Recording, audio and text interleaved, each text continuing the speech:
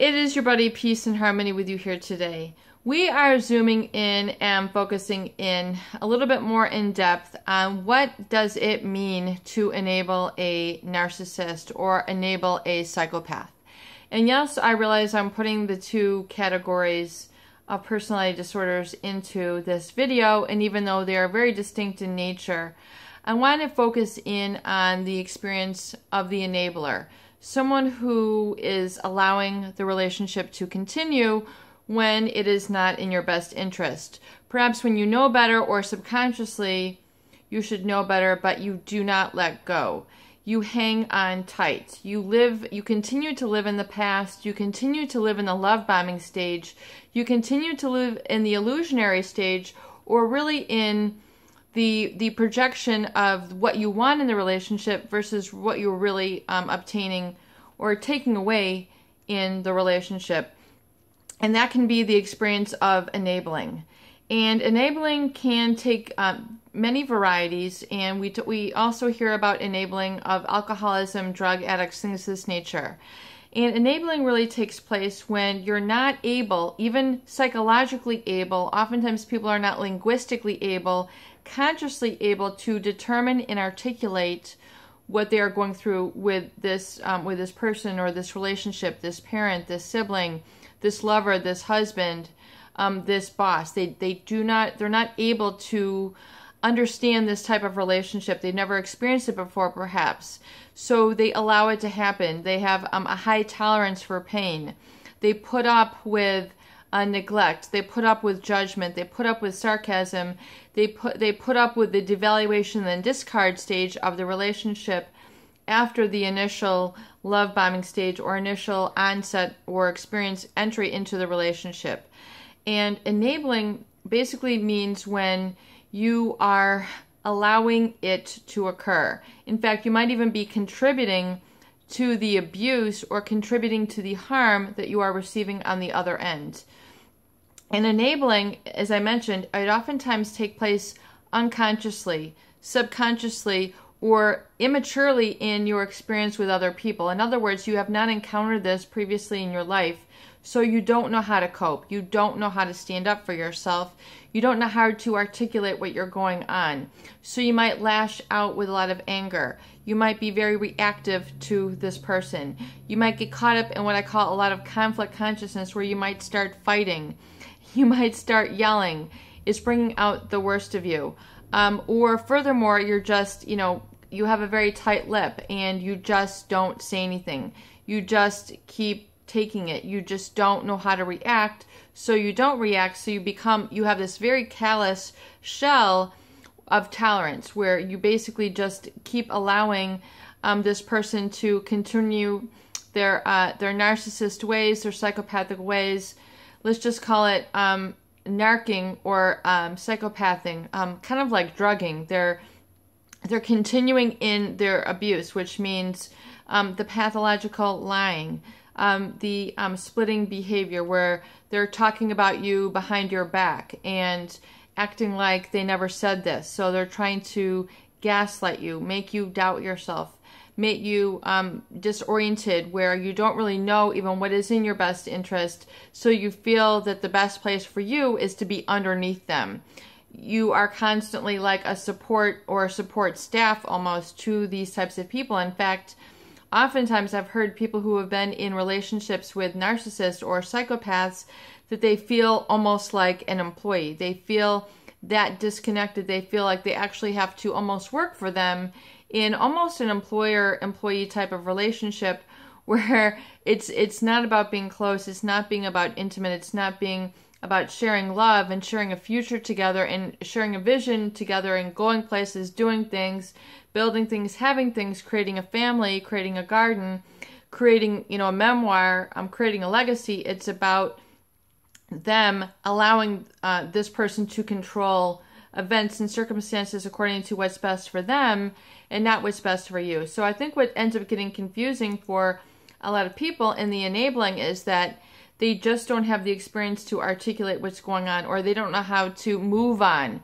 They don't know, their standards have been reduced to be so low for themselves that they feel that they must tolerate this behavior and they just let it go. They just let it slide. They don't call it out.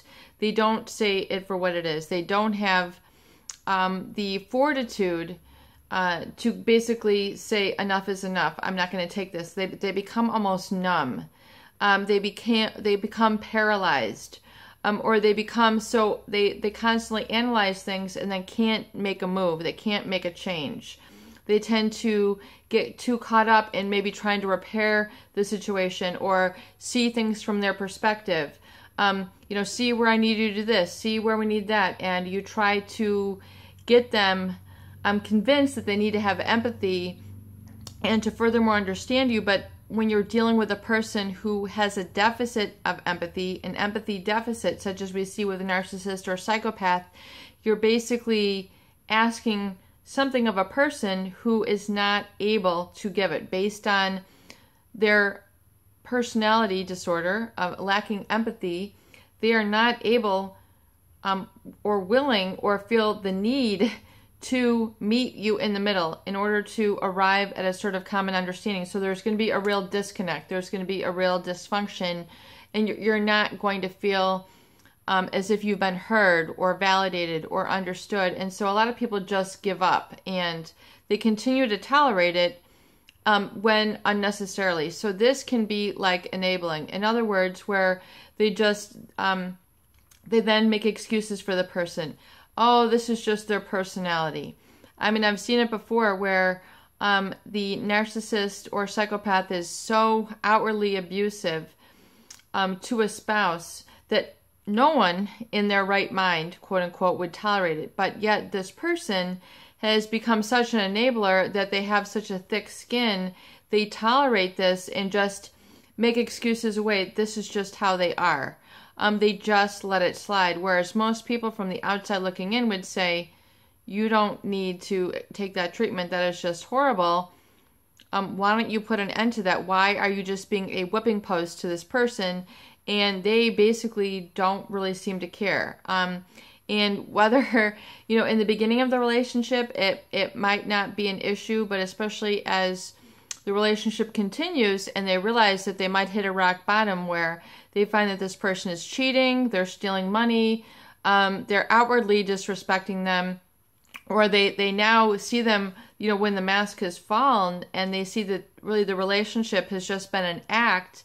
It hasn't been one of truth. And then they see, wow, okay, this is not just, somebody who has a flaring temper. This is actually someone who has a shell, a mask of a relationship, and there's no congruence. There's no connection between how they're treating me and how they really feel. In fact, they don't really love me. They're just taking me for this. They're taking me for that. And they really aren't there for me in my time of need, or really kind of at a heart space level. And especially moving forward, not too many people can live a lie for too long before just the unhappiness becomes unbearable and you have to make a move. So realize that emerging out of enabling does take a lot of courage. It does take talking with people who get it, people who understand that when you're dealing with a narcissist or a psychopath, this is not just your typical person. This is a person with a personality disorder and really quite severe pathology, such as in the case of a psychopath, someone who really has no conscience and has an ability to lead double and triple lives, someone who has no sort of feeling or connection emotionally with really anybody. They don't have loyalty to anybody, any one person or thing. They don't have emotional connection to life.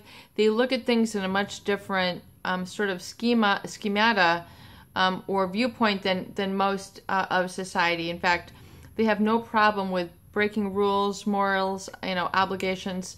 I mean, they are just not. They just don't have the connectedness. They don't have a conscience.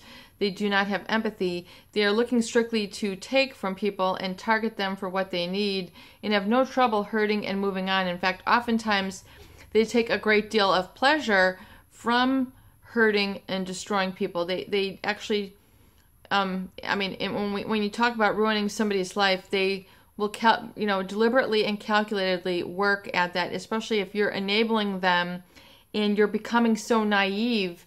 You are going to find yourself, once you emerge from this and the mask does drop, that oftentimes people are so psychologically brainwashed and gaslighted that they really almost come to a point where they cannot function.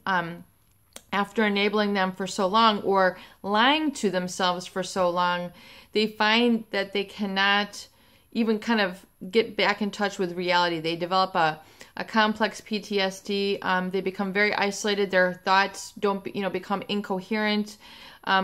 Fear and a lot of these other, stress hormones start raging, and they can't do everyday things like, eat, cook, drive, work. They become really dysfunctional because of this gaslighting and brainwashing is going on, where their chemicals of loyalty and their emotions are so kind of mixed up that they really don't, they become desensitized to what they need to do. It's almost like a paralysis, emotional paralysis, which can occur from living really at the depths of this enabling. So, do have the courage to say, before, my life gets rock bottom, I'm going to stop. I'm going to disengage. I'm going to emotionally disconnect from this, living this lie with this person anymore. I'm now brave enough. I have the courage to see it for what it is and let it go, and to know that I deserve better, and to know moving forward that is really where my sanctity and my sanity is going to be. It's not going to be found with this person. I cannot live in that enabling mindset or frame of energy or life anymore, because it can become quite destructive and devastating to a person psychologically, spiritually, and physically, and really remove all that natural happiness and the natural sort of life flow that you have about you, that does know what to do, that does know what to say, that does have the right standards to enforce. A lot of that becomes obliterated once you are in the depths of enabling. It's peace and harmony with you here today. I hope these videos do help. Please share and please subscribe for more great tools, videos, discussion, and support.